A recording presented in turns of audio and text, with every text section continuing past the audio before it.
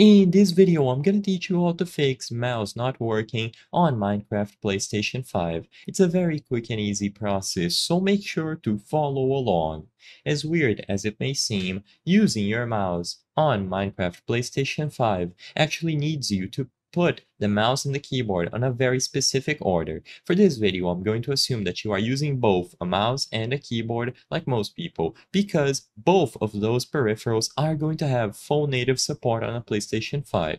So if you notice that your keyboard is working and only your mouse isn't working, or sometimes both are not working properly, then all that you have to do is make sure that you connect your mouse before your keyboard. It is extremely weird, but if you go ahead and you unplug your keyboard and plug it back again, the mouse should be working. If that fails, just take them both out and connect your mouse first on any of the available PlayStation 5 USB ports.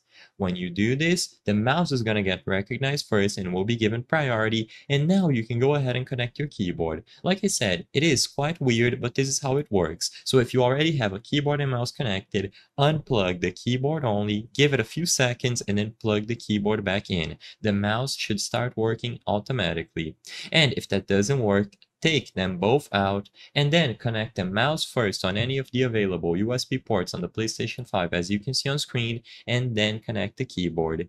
You will have full support. You will be able to browse through all of the menus using only the mouse. In-game, you will be able to move your camera with the mouse as well and do all of the commands and controls using the keyboard. You can type on chat and commands, and this is also going to work for single player and multiplayer, regardless of the option that you pick to play using both of these peripherals. I hope I was able to help you on how to fix mouse not working on Minecraft on the PlayStation 5. If this video helped you, please be sure to leave a like and subscribe for more quick and easy tips. Thank you for watching.